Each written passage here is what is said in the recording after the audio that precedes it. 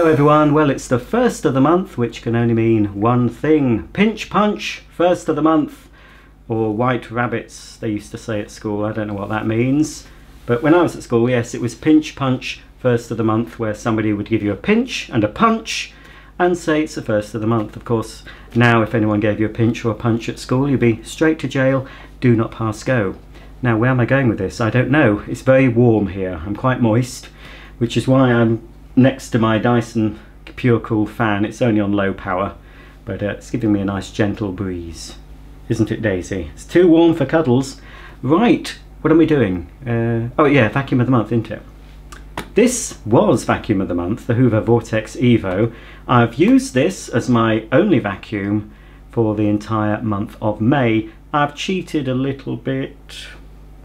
I did occasionally use the Air Ram, just occasionally, and my Miele U1 allergy, but most of the time I've been using this cleaner, so it'll be interesting to see when I empty it how much dirt we've picked up over the course of the month of May. Now April's vacuum was the Miele C3 Comfort Boost, and I wrote it down. That picked up 265 grams of dirt throughout the month, so it'll be interesting to see how much the Vortex Evo picked up. Right, Daisy, let's tell the viewers, or viewer, what I thought about this very budget priced, very plastic Hoover Vortex Evo.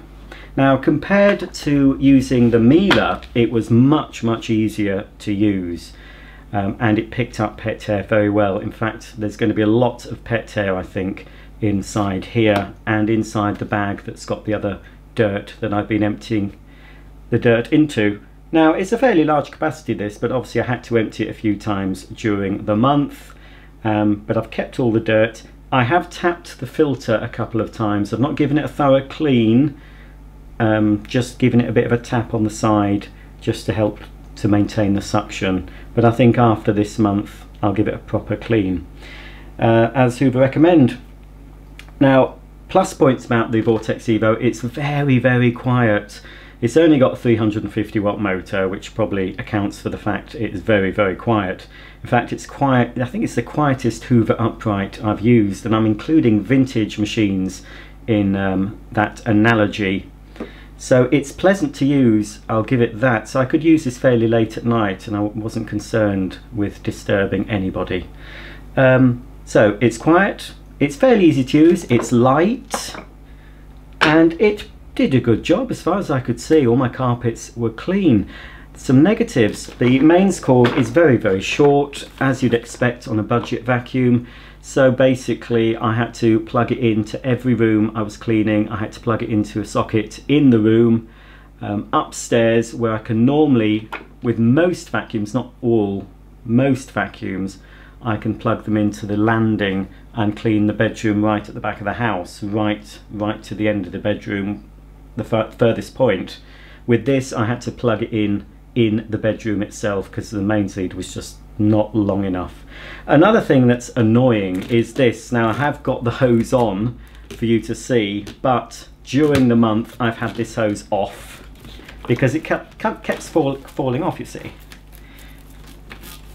This is the extension hose that you don't need normally. You only need that when you're using it on stairs or cleaning your upholstery. So I just left that off because it just kept coming undone. It is supposed to secure just here. There's a little bracket and it's supposed to hold on, but it just kept falling off. It stayed on the top hook here, but it just kept falling off and dangling about, and you know, it was causing accidents, so I just got rid of it. But I still used it. I used it on stairs. It's alright that it doesn't clean up the stairs, of course, it's not long enough. It was okay, but I found this was the best nozzle to use on the stairs, and actually with the brushes attached, so you've got a little bit of agitation. I did use it like this without the brushes for my upholstery. It's a silly shaped nozzle, but to use it you sort of do it in a sweeping action like this rather than back and forth like many nozzles. It's best in a side to side motion. So I used that, and I used the crevice tool that's on board, which is a good good nice length. And I also used the extension one, especially around my kitchen, cleaning down the sides of my appliances and in the corners, so that was good for that. But I didn't use the Pet's turbo nozzle. The suction is just not really powerful enough to make that nozzle spin, so basically that's no use nor ornament really. But I found this nozzle with the brush was okay for doing my stairs. But I also used the machine in upright mode because it's fairly light. It's a bit awkward to do it like this, and there's nowhere really you can hold on to it, but I did manage to sort of hold on to it like this, and a few times I did my stairs in upright mode, and the other times of course I used the hose, so I covered all bases basically. But all in all, for a budget cleaner, it's fine. The belt is still okay, it didn't break, because it does need to have belt replacements from time to time, but it's lasted a month anyway. And it seems robust, nothing's broken off. It's, if you know the Hoover Pure Power Enigma upright, that's made of a very brittle feeling plastic, and you only have to look at that and you think something's going to snap off. I have to be really careful when using cleaners like that. But this, it's a sort of much softer type of plastic, so it will take the knocks, I think. I didn't abuse it, but it just seems like it's a little bit more robust than some of the cheaper vacuum cleaners we get from China. Right, I'm going to empty this out, we're going to weigh out the dirt, and then I'm going to reveal to you what I'm going to be using for the whole month of June. Okay, I've got my scales here, and this is the dirt I've picked up so far. I've emptied, so I've actually written on the bag in very childish handwriting, May Hoover Vortex Evo. Now, I am keeping every single bag of filth from every month, so I'm planning possibly on the 1st of January to do an absolutely huge big mess test using all the dirt I've picked up throughout the year. Not many folks save up all their dirt for a whole year, but that's what I'm going to do. Right, so here we have, there's quite a lot in there actually.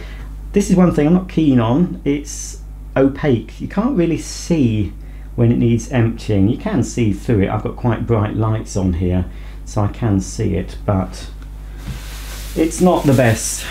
I hope you can't see it. I better put this lovely, look at this, this is coming up after September. You see all the mess, it's too reflective, you'll see all the mess. That's an AG chroma. I've got to finish the video for that because I was in the middle of doing the video and I had a power cut. So that's out because that needs to be done. Right, now try and empty it as clean as possible. I really should boost the old Dyson fan at the moment. But anyway. It would be nice to show you. It's hard to show you without making a tip everywhere. Hang on. Oh, hang on then, look. Look at that. Can you see that, folks, before I empty it? Oops, I've lost some of the dirt. So as I said, it's very good on pet hair. Much better actually on pet hair than the Miele was. But then the Miele was a straight suction cleaner. Right, okay, so that's empty, and always, because I've emptied it into this, you get muck, you get dust on the outside of the bin. Couldn't avoid it, so I just used to wipe that down with a damp cloth.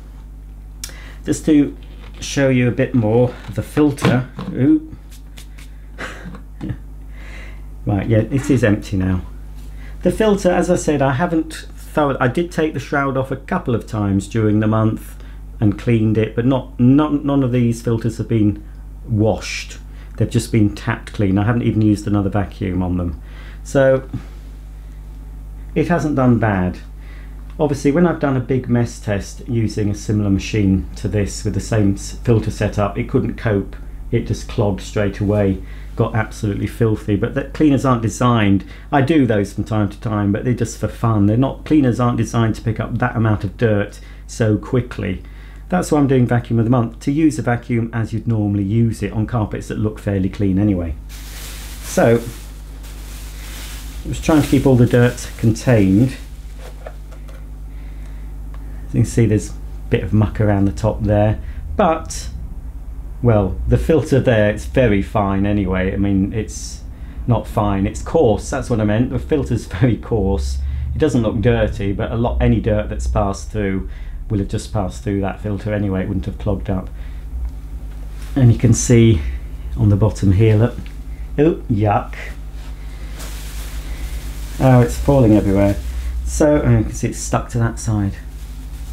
So I need to separate these. Now, what I've said before, if you want a budget vacuum, I would go for a bagged budget vacuum, because the cheaper the bagless vacuum, on the whole, the dirtier the filters will get and the quicker they'll get dirty. And yeah. So this is the first shroud that needs a wash. Yuck. Just trying to get some of the dirt out of it for right, that's I'm just going to tap it. And this, that is quite dirty. Just going to tap it inside the bag. Dust is flying everywhere. I'm not sure who would recommend you do this. It doesn't say how often in here, but it does say in the instructions they do recommend you doing this quite frequently. So I'm just tapping it. Normally you'd do this outside, I would. Tap it gently against the side of your dustbin outside when it's not windy. That'll do for now. That would suffice now. Obviously it needs a thorough wash for maximum efficiency, but it's okay. But you know, dust is everywhere now. So there we go. So I can pop that all back together and pop it back in the machine. I'll just put it to one side. Fortunately I have managed to spill some muck which won't get weighed, but never mind. Right then, let's see. Ooh, heck.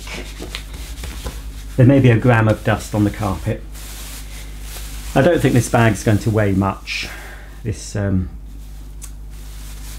polythene bag. So let's see. So from the Miele last month we got 265 grams, and from the Hoover Vortex Evo, ooh, let me just close it up a bit, because it's it certainly seems to be quite fibrous. But of course with the Miele it was in a bag and a lot of it would have been compressed down. A bagless cleaner looks like it picks up a lot, but the dust and the dirt, it tends to be sort of aerated and it looks a lot more than it is. But with a good bagged cleaner it compresses the dirt down. But this has picked up less than the Miele, which is surprising. It's probably picked up more fibrous material. Right, so it looks like it's 115 grams. Let's just check that again. So 115 grams, which is less than half. Surprisingly, that is surprising. It's picked up less than half the straight suction Miele picked up, and this has agitation. So although it was easy to use and it picked up the pet air, probably wasn't cleaning very deep down. It was getting all the surface dirt off and the pet airs. That was fine. But yeah, 115 grams it's picked up this month. Well, that's the Hoover Vortex Evo out of the way. It's now time to reveal what my vacuum of the month for June will be. Now, sometimes I do a Facebook poll and get you to choose, vote for the cleaner you'd like to be vacuum of the month, but I haven't had time to do that this month. But the cleaner I will be using did come quite high up in a previous poll. I think it came second or third. So it's a popular choice with some. So all will be revealed. There we go, you can see that it's a Dyson, and it's a Dyson cordless. And it's not a V10, it's my Dyson V7 Motorhead. I will get a V10, I expect, at some point, but I still need to show you the V7. I've got a V8 to show you that I opened on Christmas Day, and then maybe after I've shown you the V7 and V8, maybe I'll get a V10, but I'm not rushing to buy one of those. So this is the V7 Motorhead. So basically with this one you get the motorized head with the carbon fiber brushes for carpets and hard floors, and the only other two tools you get with this particular variant are the crevice tool and the combination tool, which is your sort of small nozzle, and your dusting brush.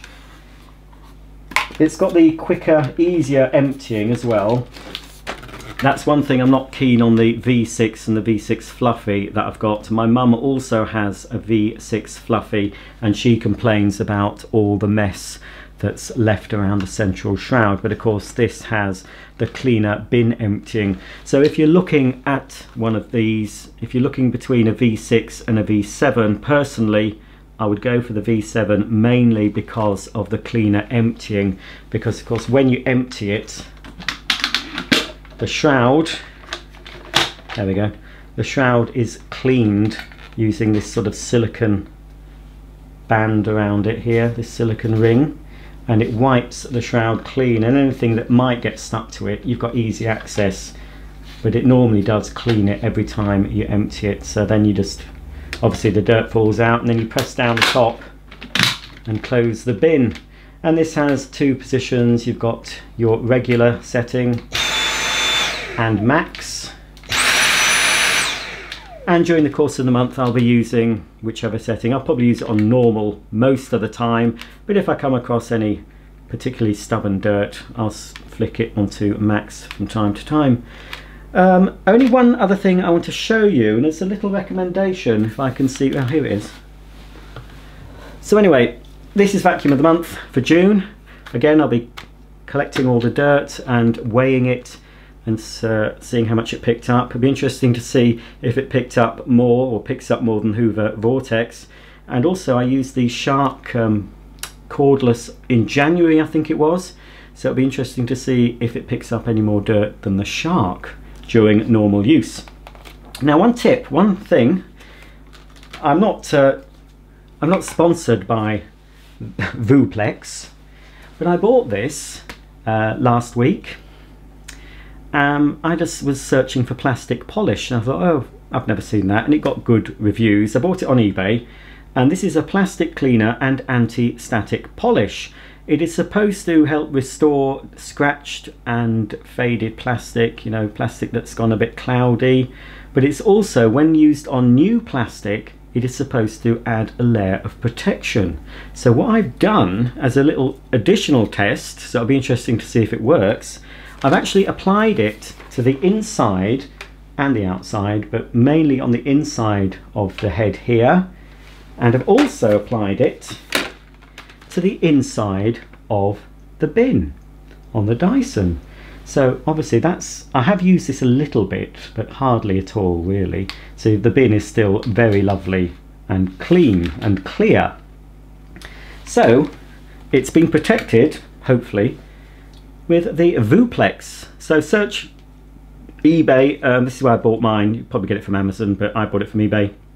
Just search Vuplex, V-U-P-L-E-X, plastic polish, and you'll find several different sizes and packs of this. But I really recommend it. I also used it on a very, very vintage 1980s vacuum I unboxed earlier in the week, and it made it look a whole lot better.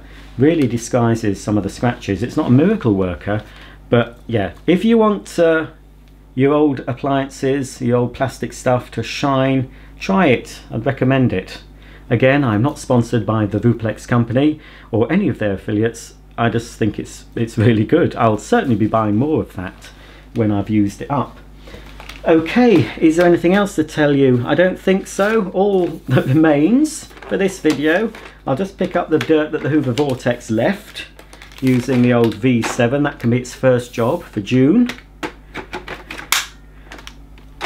And it's going to be a cordless month for me. It'll be very interesting to see the results on the 1st of July when I tell you about this, and also show you what July's vacuum of the month will be.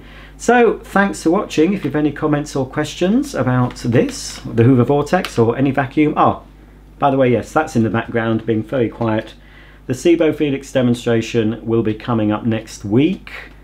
I only just unboxed that because I got it from AO.com. I need to do the review a bit sooner than I would normally do a review. So you will be seeing a full proper demo of the Cibo Felix. Fantastic vacuum cleaner.